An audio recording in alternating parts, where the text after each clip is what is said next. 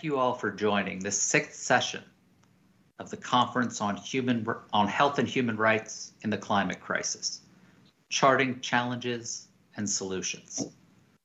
Facing these challenges, I'm delighted to welcome you to our panel on climate change, public health, and human rights. My name is Benjamin Meier, and I'm a professor of global health policy at the University of North Carolina at Chapel Hill.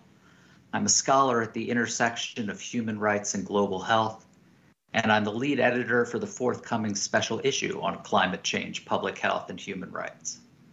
In bringing together work at the intersection of global health and climate justice, this special issue that we've developed in the International Journal of Environmental Research and Public Health will be bringing together research papers, policy reviews, brief reports, and commentaries to advance health and human rights in climate change mitigation and adaptation debates. This special issue is open to both panelists and participants in this conference. And to ensure that your manuscripts are able to capture current debates, I'm delighted that we've been able to extend the final submission deadline to the 15th of January, allowing you to draw from advances at COP26 and at this conference.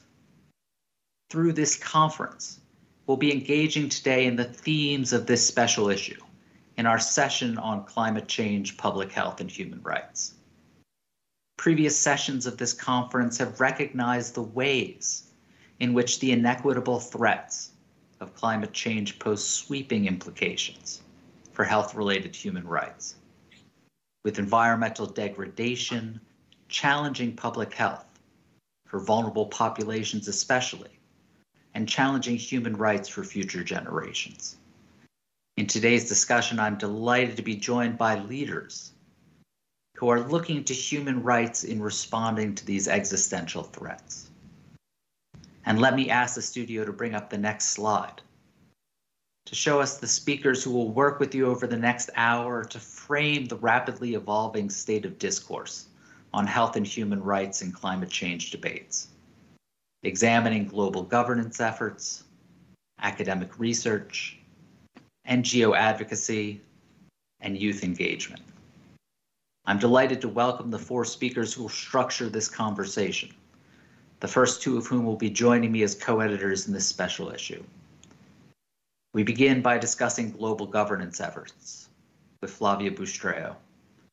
Dr. Bustreo is a public health physician and epidemiologist, an international expert and global governance leader in advancing the health and human rights of women, children, adolescents, and elderly people. Drawing from her work as Assistant Director General of the World Health Organization, Flavia currently serves as the Chair of Governance at the Partnership for Maternal, Newborn, and Child Health, as the Chair of the Lancet Commission on Gender-Based Violence and Maltreatment of Young People, and as the Vice President of the Botenar Foundation. From there, we'll turn to academic research in this field, speaking with Professor Larry Gostin about the human rights that are implicated by climate change. In his engaged academic research at Georgetown University, Larry serves as the founding O'Neill Chair in Global Health Law, the director of the O'Neill Institute for National and Global Health Law, and the director of the World Health Organization's Collaborating Center on Public Health Law and Human Rights. Larry has been foundational to the development of the field of health and human rights, and it's been an honor to work with him in the development of our two recent books, one that examines human rights in global health governance, and the other that provides an educational foundation for the field. Shifting now from research to advocacy, we'll hear from Ashfaq Khalfan and discuss his groundbreaking advocacy with Amnesty International. Ashfaq is an international jurist of human rights law, the director of law and policy programs at Amnesty International, and the chair of the Board of Governors of the Center for International Sustainable Development Law. Having long worked on economic, social, and cultural rights issues, his recent reports on climate change have paved the way for many of the discussions that we're having today. And we end our conversation by looking to a more hopeful future, speaking with and learning from Giulia Gasparri, a young professional focused on environmental policy and international relations. As the focal point on climate change and the Partnership for Maternal, Newborn, and Child Health, and a leader in YOUNGO, the official youth constituency of the UN's Framework Convention on Climate Change. Giulia has been coordinating research, projects, and organizing high-level events on the impacts of climate change on women's, children's, and adolescents' health and well-being, as well as on sustainable low-carbon health systems and climate-resilient health systems. I'm excited to hear from these experts. Please let me encourage you while you listen to them to put your questions in the Q&A box on the screen. I look forward to hearing from these panelists, drawing from your questions, and charting a way forward. And so with that, I will turn the stage over to Flavia to tell us about global governance efforts, pursuing human rights to advance global health. Flavia. Thank you. Thank you so much, Benjamin. And my personal thanks and appreciation to the organizers of this very interesting conference that comes at the right moment in time, just before COP26, that is promising to be a pivotal time in the climate discourse and negotiation. What I thought that I would share with the audience, Benjamin, is narrate a little bit from the privileged vantage point that I had as Assistant Director General for Family, Women and Children Health at the World Health Organization, what it took to have an inclusion in what is the defining treaty around the climate negotiation, which is a Paris Agreement, what it took to have that within that treaty, the recognition of the key right that is inherent to health, the right to health. And reflect a little bit on that with you, and also consider what could happen to another right that I'm sure, Larry, you will touch upon, which is the right to healthy environment, which is something that is currently in the debate just at the Human Rights Council. In fact, a resolution at this session in October was approved for recognition of the right to healthy environment. And also something else that you also, the audience also will have probably seen, but may not grasp how important it is, that the Human Rights Council decided to establish a new special rapporteur on climate change. So if I can take the audience, and I know that several of you are students and are young and may know about the Paris Agreement, but may not have a lot of memories of what happened before. So that the climate agreement and the Paris Agreement was actually agreed in Paris in 2015. It seems like ages ago, but it's only 6 years ago. And it was a great achievement that was marred by 20 years negotiation prior to that, and many, many failures, including in the Copenhagen Conference of Parties. Now, there is one feature of the Paris Agreement that is really relevant to this conversation, which is in the preambular paragraphs of the Paris Agreement, there is a specific recognition of the right to health. And I shall elaborate a little bit on this, because the right to health and the right to development are the only two rights that are mentioned in the entire agreement, which is several many pages. So why did we land with that recognition? What did it take to arrive at that recognition? And I can tell you that it was several years' work that where the World Health Organization, where I was working at the time, had a quite central and critical role in playing that. The first part of the work was to establish in the science the link between the climate change and its impact on health and health outcome of the population.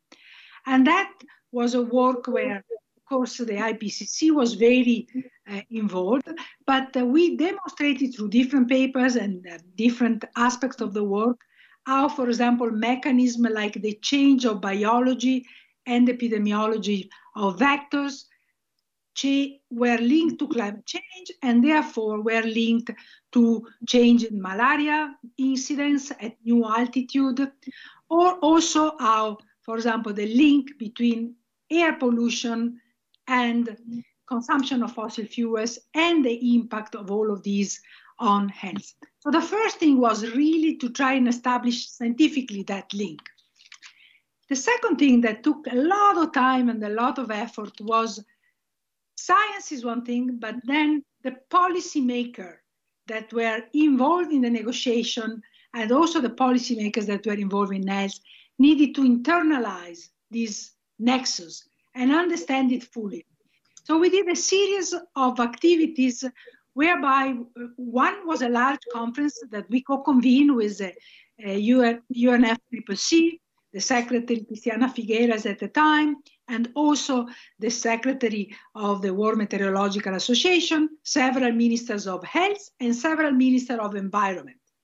And we discussed this link and this impact in a way that was with the addition of more than 50 country studies that were showing that linkages in their own countries, so that the policymaker could understand, this is not a phenomenon that is happening globally, but is something that is affecting me in Bangladesh because of the flood, is affecting me in many other ways in southern Sudan because of the drought and the impact on the food production. And then there was a very intense and long year of lobbying in the preparation to the COP in Paris, including in the last weeks where we met many ministers of environment and many lead negotiators to make this point very clear. I should also add that there was a very interesting coincidence that I'm sure some of the female students will appreciate. We had a very interesting connection of women leadership in action that went through several ministers of environment, like, for example, Amina Mohammed. At the time, she was the Minister of Environment of Nigeria. She was one of the key allies that helped make the case in the final stage of negotiation. Claudia Velasquez, she was a lead negotiator of Venezuela. Mary Robinson, former President of Ireland, she was a lead player and very respected. And of course, Dr. Margaret Chan, at the time the leader of WHO, myself, at the time a right hand on all these negotiations, and Dr. Maria Neira. So we had an incredible link with these female leaders within the negotiation. And we were very, very helped by the International Federation of Medical Students, who were very, very nimble, very inserted in all the delegation, and had a lot of intelligence that they were willing to share with us and work with us. So that is to narrate a little bit for the ones that want to repeat and move the negotiation in the future, how things can happen in this policy circus in the negotiation. Now I want to conclude, Benjamin, coming quickly to this year where, of course, as I mentioned, the Human Rights Council just adopted a resolution on the right to a healthy environment. In my personal view, this is a major step forward because, as some in the audience may know, this was a very contested decision and resolution. But as the lawyers in this audience will know better than me, a resolution is not legally binding. So it's a great acknowledgement, but we need now to move towards a signing of the regional convention that have this recognition, and also considering how do we include the right to healthy environment in the current legally binding frameworks. That's what I had to contribute, and I look forward to the conversation and the questions. Over, Benjamin. thank you so much for taking us on this journey over the last 6 years, from the elaboration of the right to health in the Paris Agreement to the first proclamation of a right to a healthy environment in the Human Rights Council. These governance advancements have been driven by academic work in theory and in practice. And here to tell us a little bit about the human rights that are implicated in these debates, how these rights have evolved, and how they can structure both climate change mitigation and adaptation, let me turn it over to Larry now to talk about how academic discourses help to structure these debates and push them into the governance space. Larry? Well, thank you very much, Ben and Flavia and all my wonderful colleagues. I want to start with an apology. Unfortunately, I'm going to have to drop off after my talk, and so I won't be able to be with you for the question and answer time, but I know that you're in very, very good hands. You know, I just finished a book on global health security for Harvard University Press, and as part of that book, I did a climate chapter, and this book has taken me. It wasn't about this current COVID pandemic, but of course the pandemic influences everything. But I had started it 7 years ago, and I realized that I kept changing the climate chapter because I would say, well, this year was the hottest year on record. It reached this temperature in this part of the world. There were major unprecedented floods and tsunamis in that part of the world. There were fires that had never happened before in that part of the world, and on and on. And then I realized, well, this is just silly because there's no sense saying that this is the worst year because next year will be worse. And so every year gets worse. And so the effect of climate on health, on human rights, on our environment, literally, not only can't be denied, but it is the most powerful challenge we face. It's an existential challenge. It's one that literally we can't live without unless we do something about it, because we live on this planet and we're very, very rapidly destroying it. And at some point soon, it will be irreversible. And so we need to do something. We need to do it now.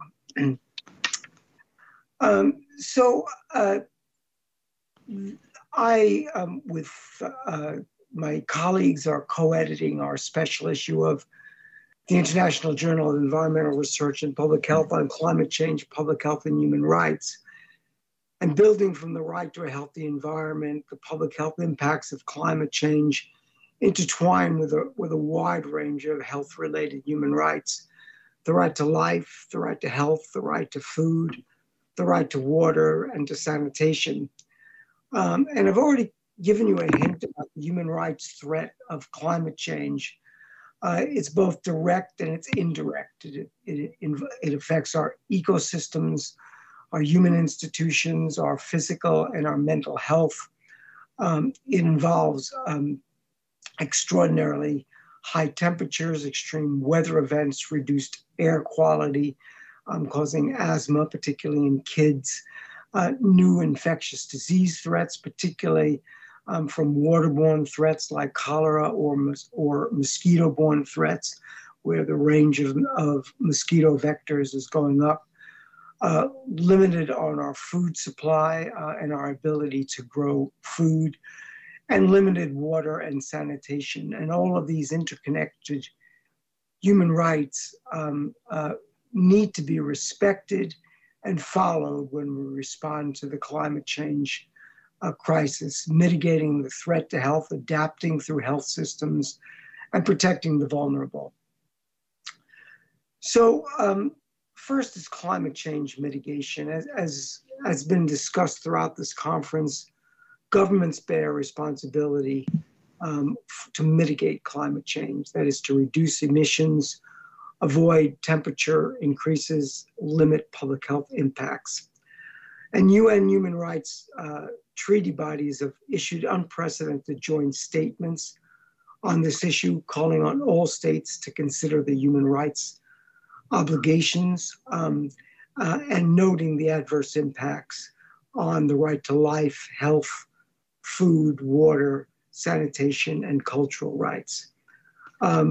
These bodies argue that the failure to take measures to protect foreseeable human rights harm or to regulate activities contributing to such harm could constitute a violation of states' human rights obligations. And not only must states ensure that measures taken do not accelerate climate change, but they have a positive responsibility to use the maximum of their available resources to mitigate that climate change. We also need all systems adaptation.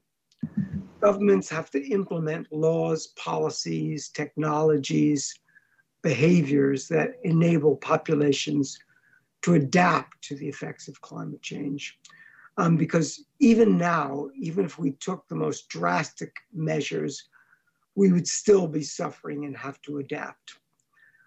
So recognizing that the health sector is vulnerable to climate change, global institutions can and should inform how health systems should be reformed so that they can predict, prevent, and respond to climate crises.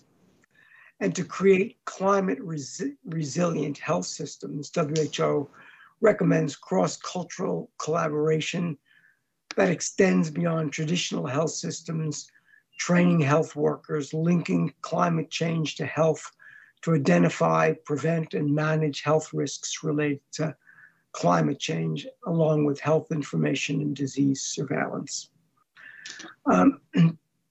Human rights provide a profound and important way to see how we can adapt to climate change. They frame the need for health systems to reform, to protect vulnerable populations, and particularly, that is particularly true in low and middle income countries, many of whom are more vulnerable to the effects of climate change, particularly and related to food insecurity and mosquito and other vectors of disease. The 1972 Stockholm Declaration was the birth of the right to a healthy environment. It would be the first articulation of human rights in international environmental law, finding that a fundamental right to freedom, equality, and adequate conditions of life in an environment of quality that permits a life of dignity and well-being. There remain until this year yet no explicit expression of the right to a safe, clean, and healthy environment under international human rights law. Action on the right under international law, therefore, has relied inextricable relationships of the environment with other human rights, like the right to life, adequate standard of living, the right to health, and the right to food. To elaborate this normative content, the UN Human Rights Council established special procedure mandates on human rights and the environment. Under this mandate, the UN independent expert on human rights and the environment concluded procedural obligations to assess environmental impacts on human rights, substantive obligations to adopt legal and institutional frameworks to protect against environmental harms. And in seeking political recognition, the UN Rapporteur on the Human Rights and the Environment recommended in 2018 that the General Assembly, UN General Assembly, recognize the right to a safe, clean, and healthy environment. Yet there's been slow recognition of human rights and health in international climate agreements, with no express recognition of human rights under the UN Framework Convention on Climate Change, which is one of 3 Rio conventions, as you know, with an ultimate objective to achieve stabilization of greenhouse gas concentrations in the atmosphere to a level to prevent dangerous interference with the climate system, and including the Framework Convention's 1997 Kyoto Protocol with legally abiding emissions targets. And as we know, we're having another session in Glasgow coming up too. For low and middle income countries and other advocates, incorporating human rights into the Framework Convention is an important opportunity to set norms and focus negotiations around human rights and climate change. Responding to climate change, preventing all of these grave harms to global health will require a bottom-up social mobilization and public policy reforms across all levels of government, local, regional, national, and global. Activists, and especially young people, because you are the future, have begun protests throughout the world to demand climate justice. And I'm delighted by this extraordinary interdisciplinary conversation to address climate change, public health, and human rights. Thank you very much for having me, and my apologies for having to sign off now, Ben. Thank you.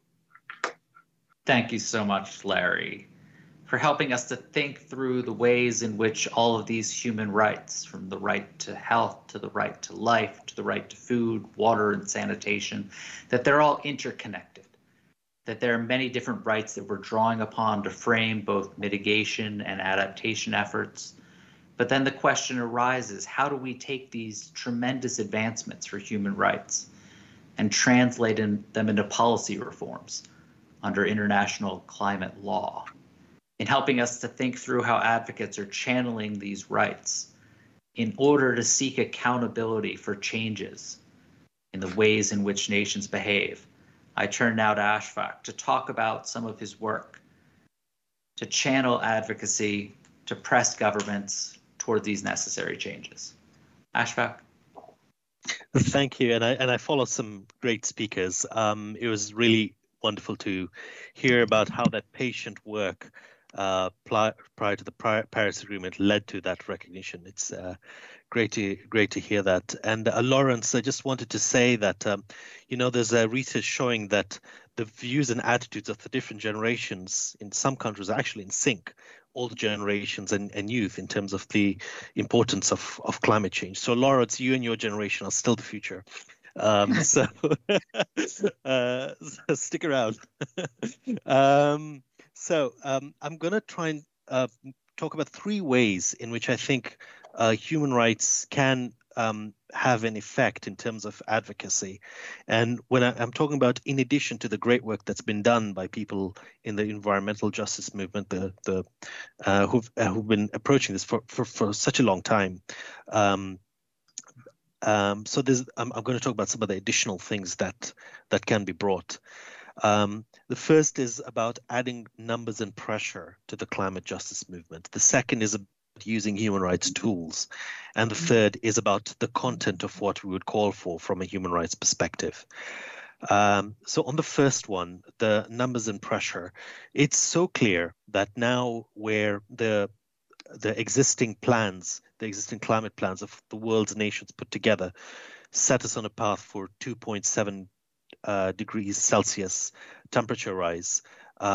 It's so far below the plans are so far below what is required, and the interests, the fossil fuel industry interests, as well as others, seem so entrenched that in spite of everything we see, in spite of all the massive mobilization by people from all walks of life, it still doesn't yet seem to be enough. It's so that there really does need to be we will need the strongest, the most powerful, the most diverse mass movement ever assembled. I think probably something similar to what the movements across the world that ended colonialism. It's probably something at that level that we will need.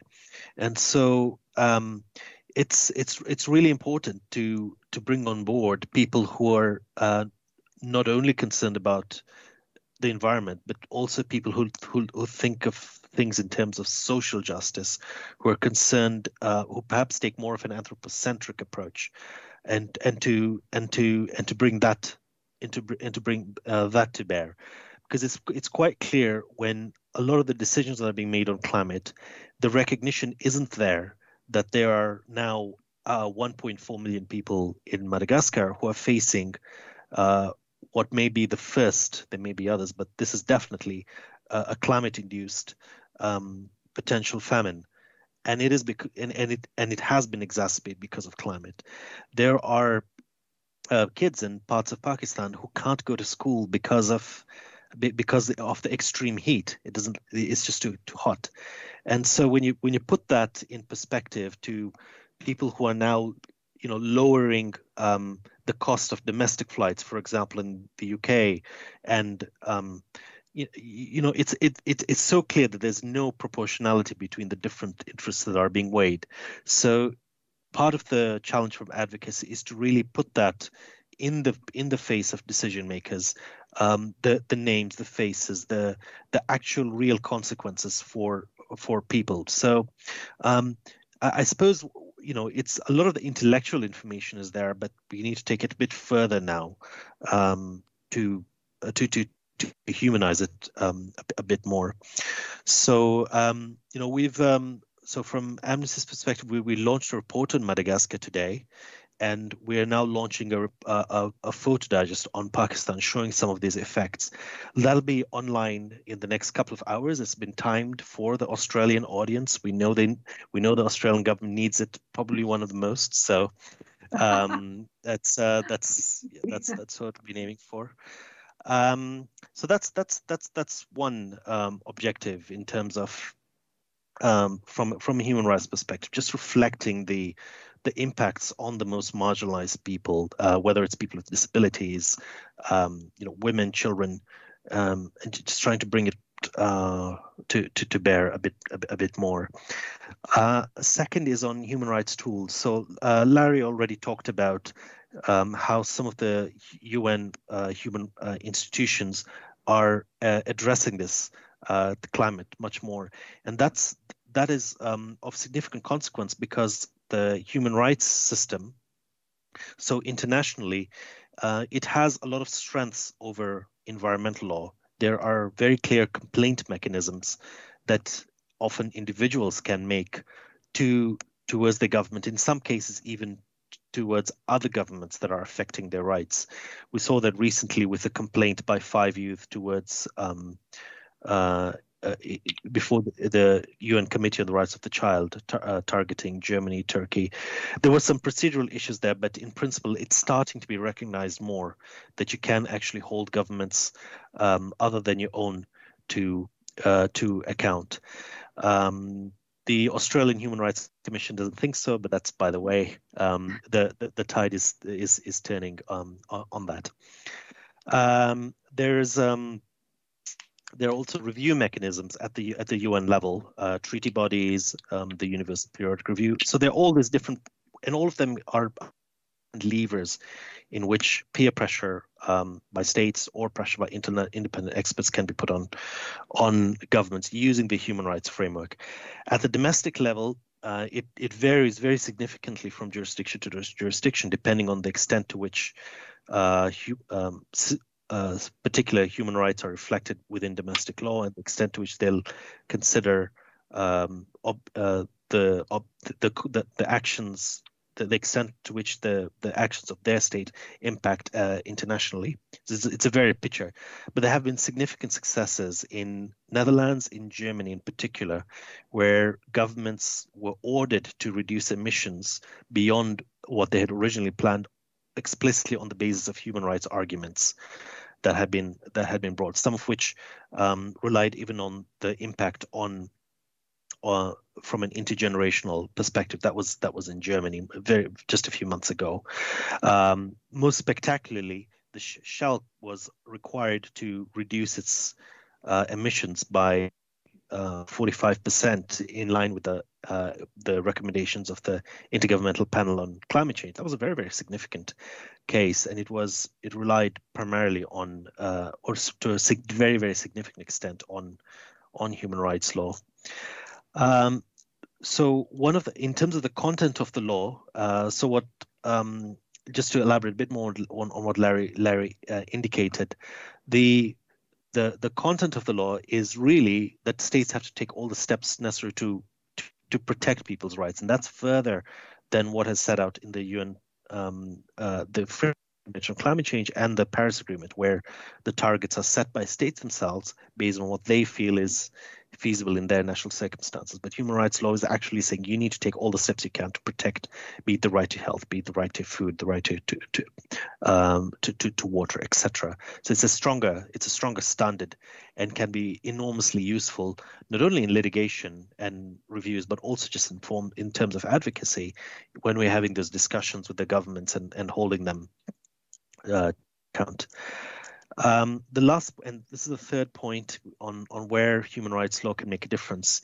It's not only about emissions reductions, not only about the fact of saying governments must adapt, but it is also about a fair action.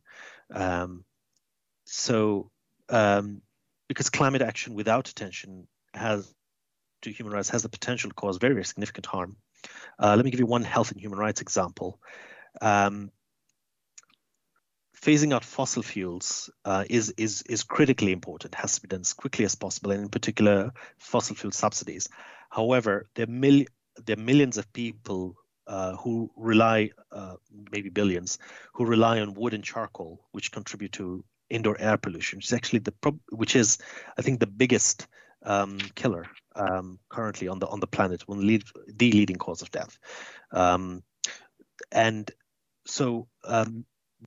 Where millions of people don't have access to electricity due to lack of infrastructure, the solution for moving away from such polluting fuels is actually to clean cooking stoves powered by natural gas, which is a fossil fuel. So it's not great for the environment, but it is really the only intermediate solution until there can be widespread electrification especially to rural areas and to urban informal settlements.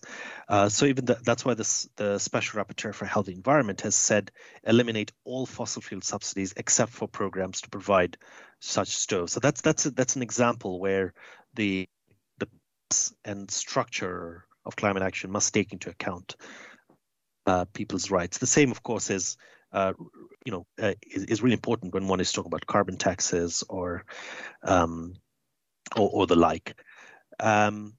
So another example is the protection of the rights of indigenous people in the context of carbon removal projects. One of the greatest potential dangers is the use of biofuels with carbon capture and storage as a potential solution to emissions. Basically, you have large plantations, grow crops, burn them, and then store the carbon, then regrow it. But the problem is to do that at a scale that could have an impact for emissions would require land the size of India. That's land that a lot of people live on. So it is a real worry about the ways in which the climate crisis can be resolved. So human rights is going to be hugely important there in terms of ensuring that the transition is one which reduces inequality, not exacerbates it. So so that's why, as part of the challenge, it is about the right to participation, it's about the right to information, accountability, etc. That's going to be very important as we move forward. So I'll stop there. Thank you very much.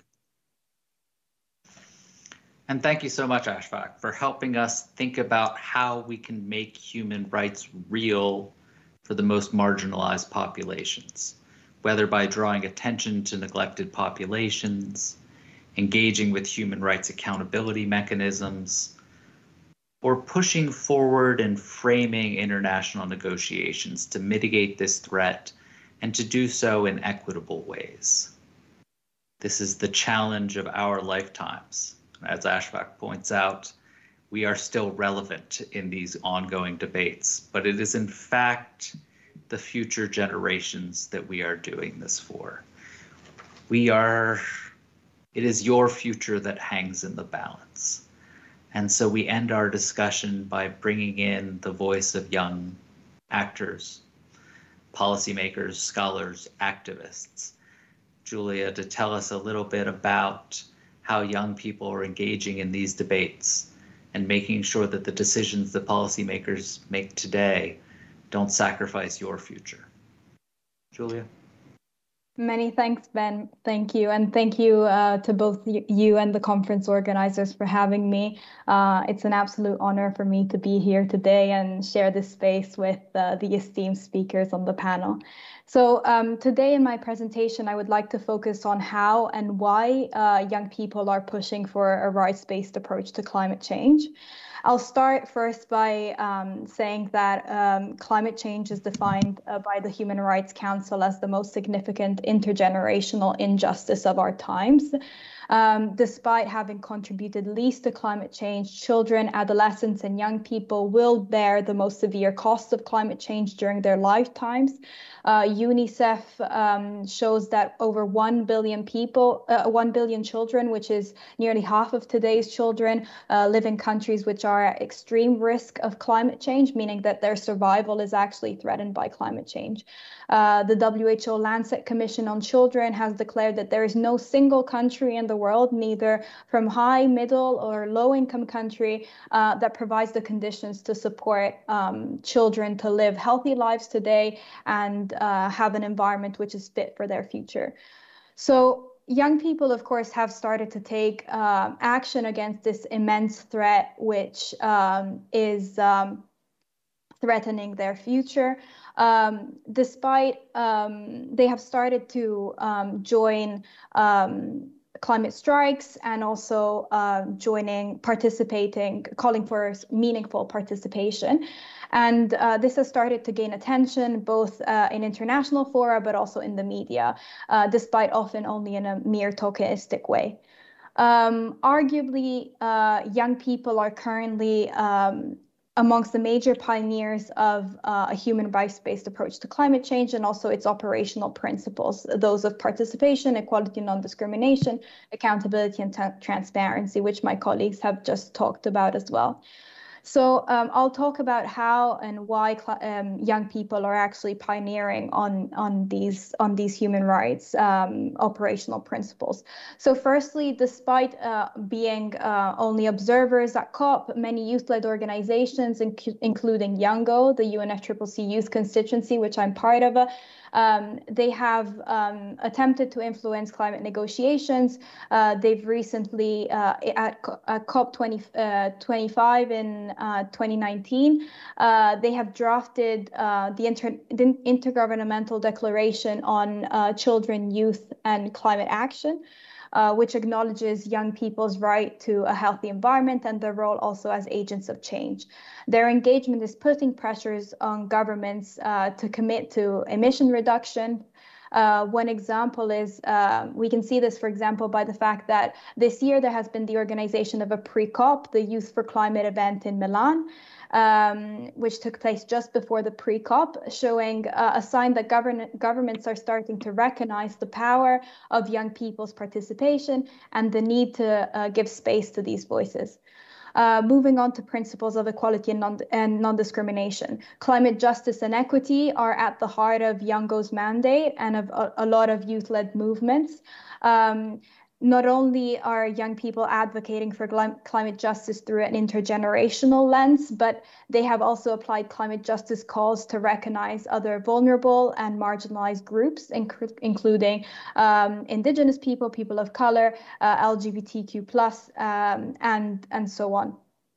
Gender equality is another key focus of the youth climate movement. Young people are denouncing the lack of attention to gender issues, both in the Paris Agreement and within negotiations. Young activists have also looked at the intersectionality between climate change and racial discrimination. Vanessa Nakate, which is a youth activist from Uganda, is the founder of the Rise Up movement, which aims to give voices to African climate activists who have been systematically silenced in media in international settings, but also addressed only as victims of climate change. Moving on to accountability, and some of my of the speakers today have touched upon this before.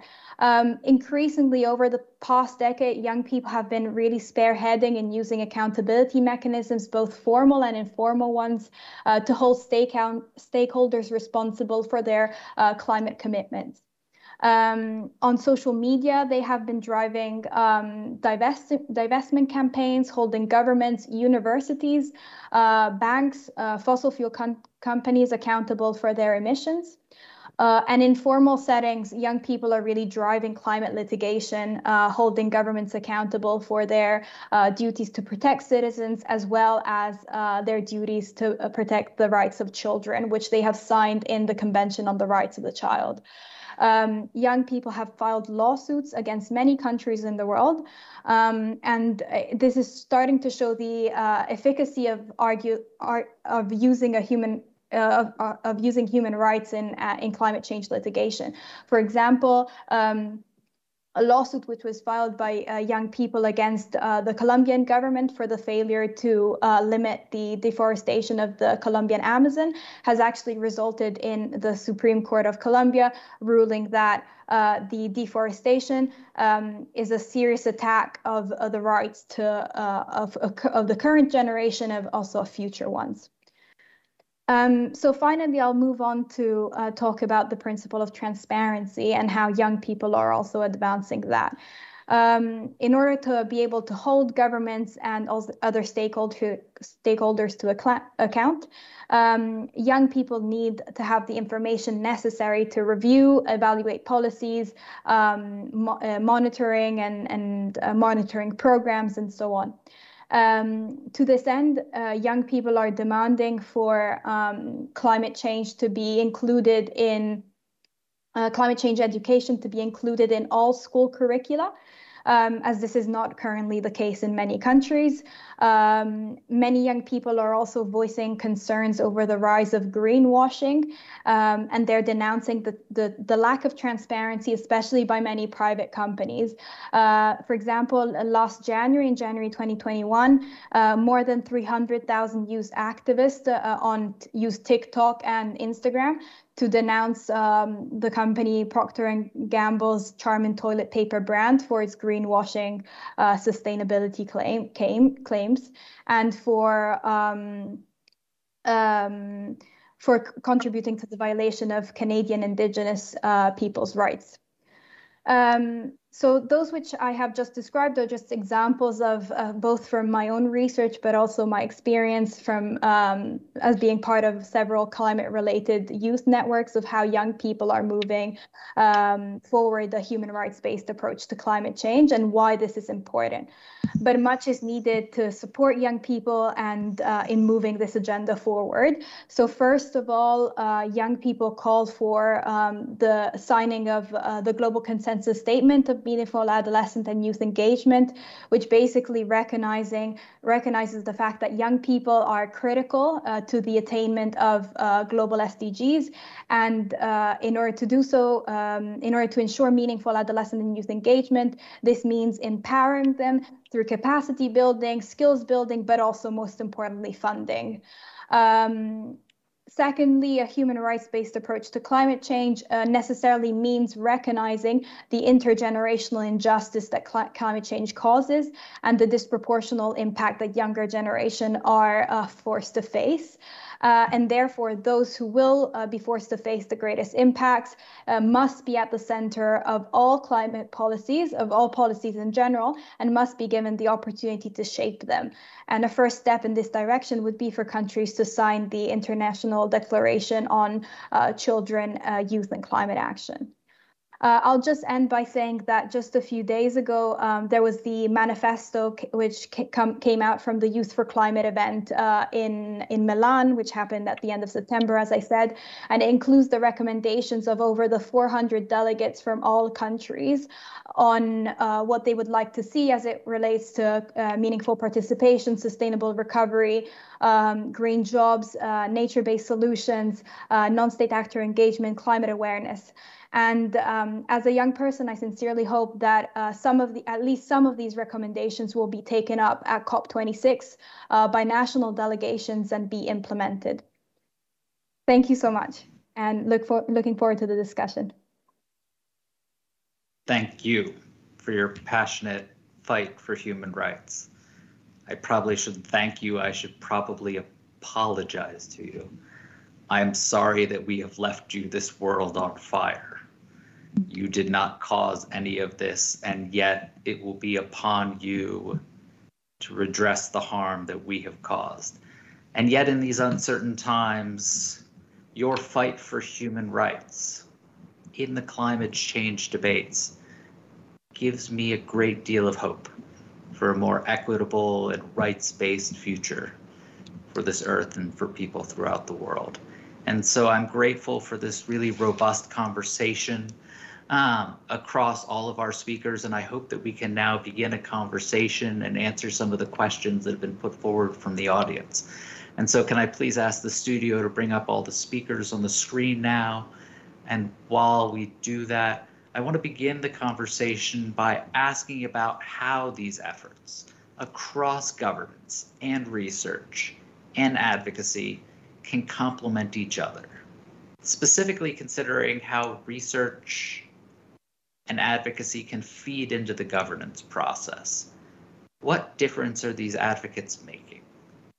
How is this advocacy based upon human rights changing the climate change discourse?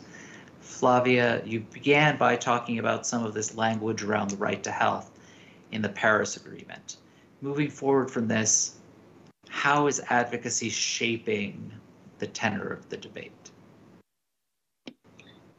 So it's very important for advocacy effort to be successful, to be based on science, because as we know, often, and in fact for too long, in my view, the lack of recognition of the impact of climate change on the planet and on the people was driven by the undermining of lobbies of the science around climate change. So in my view, it's very important that the researchers contribute to generate that science that underpins advocacy. So when there is this clear link between the research, the data and the science, and the advocacy demand, we are more likely to be successful, number one. Number two, advocacy also has to be driven by a mix. So the advocacy efforts that have been most successful are typically driven by a mix of actors that include some of the policymakers themselves.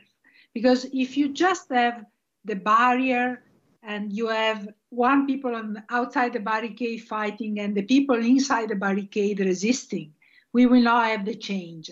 So we need to find and work with some of the negotiators and some of the countries that are negotiating, that are favorable, that understand, and use them as our advocate and feed them the research and the data and the analysis that can enable them to open the door more and more. And third point, Larry, Ben, I, like you, am absolutely enthusiastic about the role that young people have played and can play going forward, because it is very clear that there has to be also some disruption. These stiff governing bodies and negotiation, they require some disruption. And I think only young people so far have really demonstrated the ability to use the frank language and the ability to disrupt. So in my view, the element of advocacy have to also include young people as advocate, but also as disruptor. And I know that among the group of young people that are working, there are very, serious scholars and activists like Giulia that we have today, but there are also some other young people that are more disruptive, and maybe that's useful because we need to have the change of pace. This is not acceptable. The way where we are is not a way that will guarantee a future for the planet or for the people living in the planet. And so we'll come to focus on young people in a minute, but Flavia took us to the barricades. And so I want to stay at the barricades for a second and turn to Ashfaq and take up one of the audience questions that hits upon this very similar point, where the audience member asks, human rights climate cases are encouraging, but the treaty bodies and special mechanisms just don't have the power to create change. What is an effective form of advocacy? How can advocates reach the policymakers who are developing these negotiations? Disruption, and that has to be done by all the generations, right? I mean, Martin Luther King was middle-aged, Muhammad was 40, like he was, more than middle-aged. Socrates was pretty old. All of them were disruptors. That's one thought. But let me go directly to the question. In terms of the treaty bodies, I mean that's why I didn't start there. I mean, I talked about getting the numbers and the pressure, because ultimately, if you get a majority of the populace, on side, that enormously powerful. It may not be enough, but it's enormously powerful, because that then influences judges, it influences policymakers, it influences electoral decisions, and so that also it also means that the advocacy has to be smart and actually call for things that can actually win popular support. Which is why a lot of people in the climate justice movement are talking about the just transition. It's morally right, legally right, I'd say as well, but it's also politically sound, because that's one way to get strongest popular support. But even that's a political calculation, because another way to do it another approach would be, and in fact I think some people are taking that, is okay, actually let's have an alliance with corporate interests because I mean a lot of the corporations would be more than happy to switch to clean energy as long as they are allowed to preserve their business model and the costs don't weigh heavily on them. So you could have a corporate driven transition, but I don't think that's not where that's certainly where, let's be honest, some parts of civil society accept that and are going for it. But I think the majority, the climate justice movement, are actually looking for a socially and environmentally just transition, which would then prevent what we saw, for example, in France, the Gilets jaunes. If for those who may not be familiar with it, that was a tax on fuels that did not take into account income, did not take into account the needs, particularly of people in rural areas, and led to this huge reaction, popular movement against it, complaining about the fuel taxes. It wasn't against climate protection, but it was against the way it was being done, and that could be enormously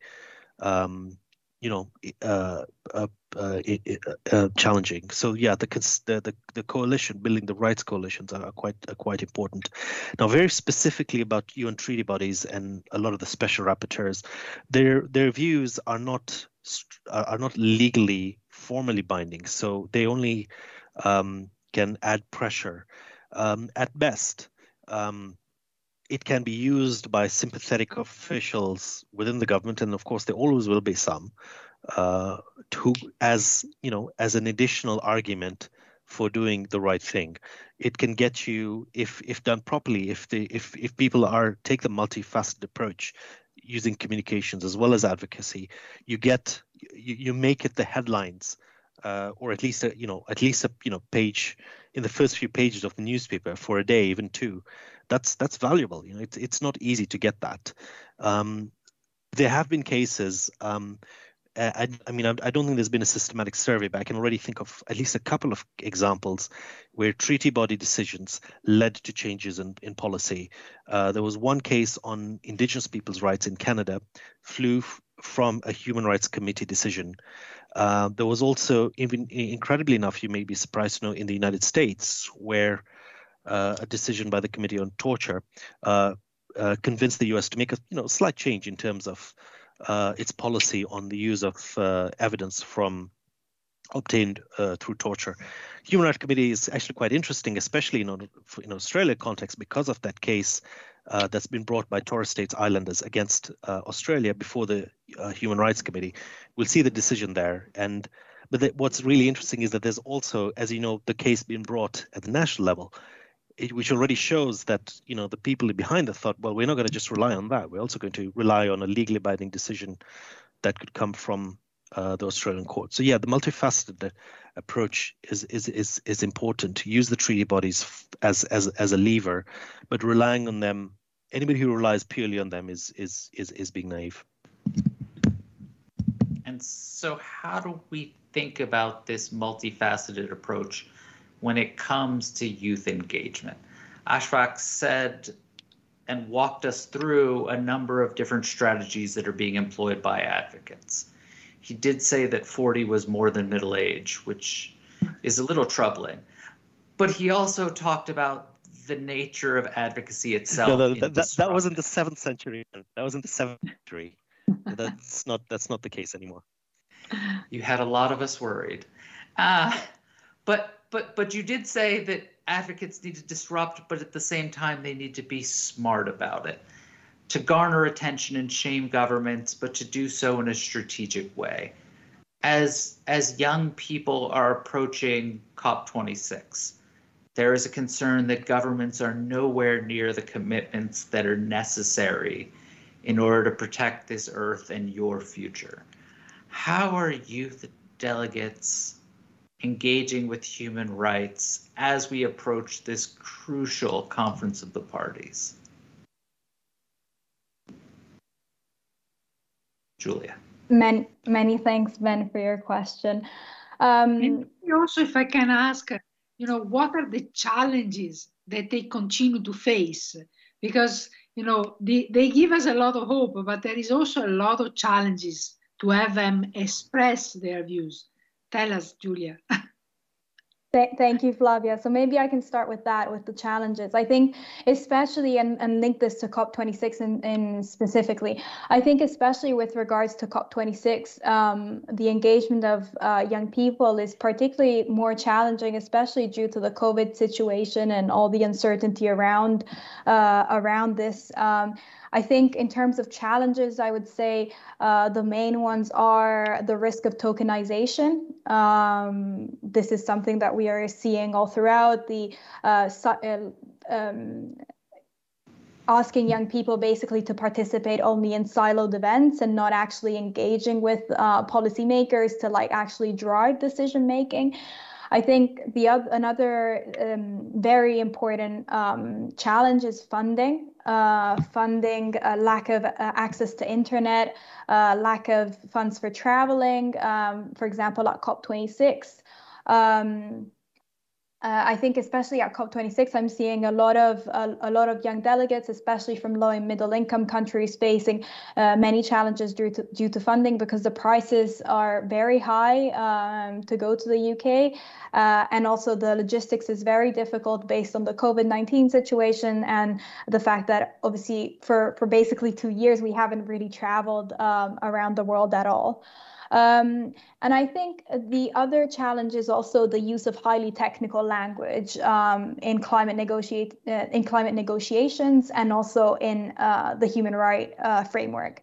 And I think that maybe this is something that I can touch upon in terms of moving forward, how can young people be even more disruptive? So I think, as I talked before, I think when young people use a human rights-based approach, we've seen that the effects are more effective. They reach significant impact and manage actually to influence policymaking. But a lot of times, and for a lot of young people around the world, it's difficult to understand what the human rights framework is, how it works. It's a very legalistic the language is very sort of legal based.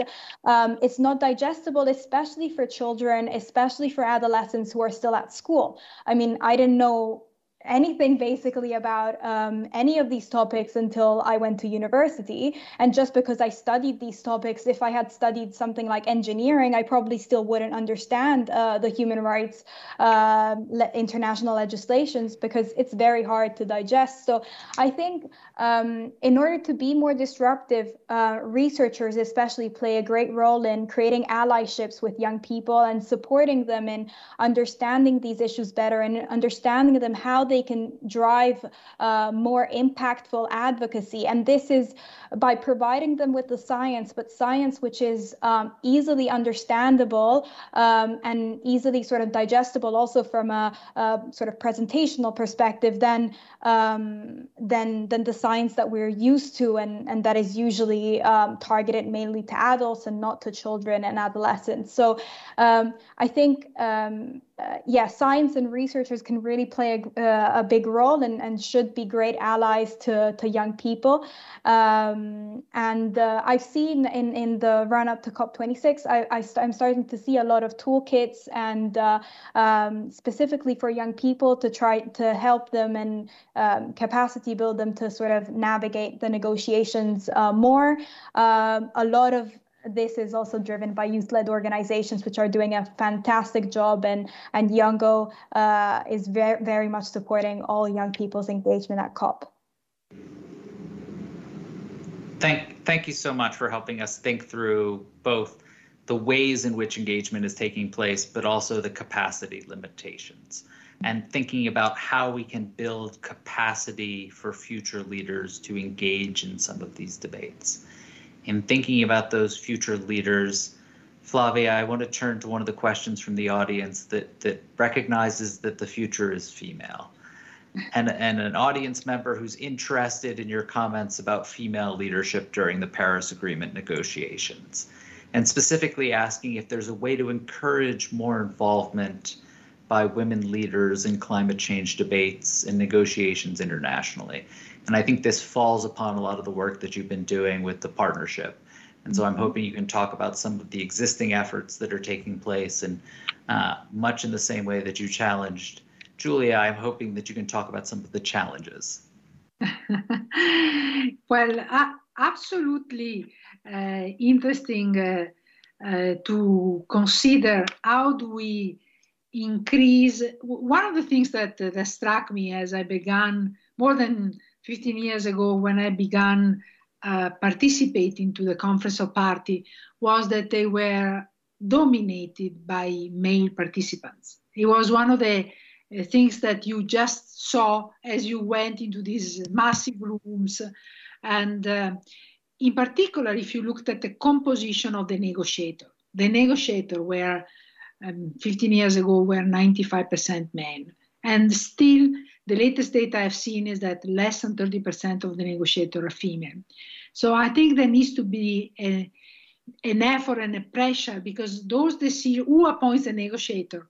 These are governmental decisions. It's the government that you have in your own country. So the pressure for changing that has to come very much, as you said, Ashfaq, from the political aspects. Who can change that? Is a pressure from parliament, is a pressure from the electoral votes demanding to see women in, and equally, we are not demanding to take over. I don't think that it would be right to say the future is female, Benjamin, but just to have equal participation and access and contribution, because that will make no doubt will make this policy circle more balanced, and also will have more consideration. So the first point to increase that participation is to really exercise political pressure from the bottom up. That's one side. The second thing is also to work with, I encourage every single female student that is listening, please engage with the groups of professionals that are already organized. Like, for example, there are within the Partnership for Maternal, Newborn and Child Health that you mentioned, Benjamin, where I chair the governance and ethics committee, and Giulia also is active partner in. We have a group of healthcare professionals that are very engaged on climate change discussion, like the International Midwifery Confederation, their president, Franca Cadì, very strong advocate, the Federation of International Gynecology and Obstetrician, their president, John Curry, excellent, wonderful leader. So engage within the context of your professional domain, engage with the groups that are already active and where you can see that you can belong and you can express and you can learn and practice. And then the last thing I would say, just stand tall and talk and make your points, because I have seen very, very in fact, Giulia is a very articulated member of the Yango group, but I can attest that their coordinator, Etha Lakani, another wonderful young activist from India, she stands tall and make her voice heard. So I just encourage every single student that is here to, to take what you know, as some of you have asked, we have the case clear, and talk about the case and make your voice heard. So in thinking about these issues and recognizing how quickly the time of our discussion went by, I want to end with a question that is directed to me and academics more generally.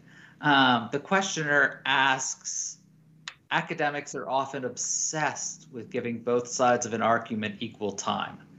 Isn't there a clear-cut case for action on climate that academics should be strongly leading?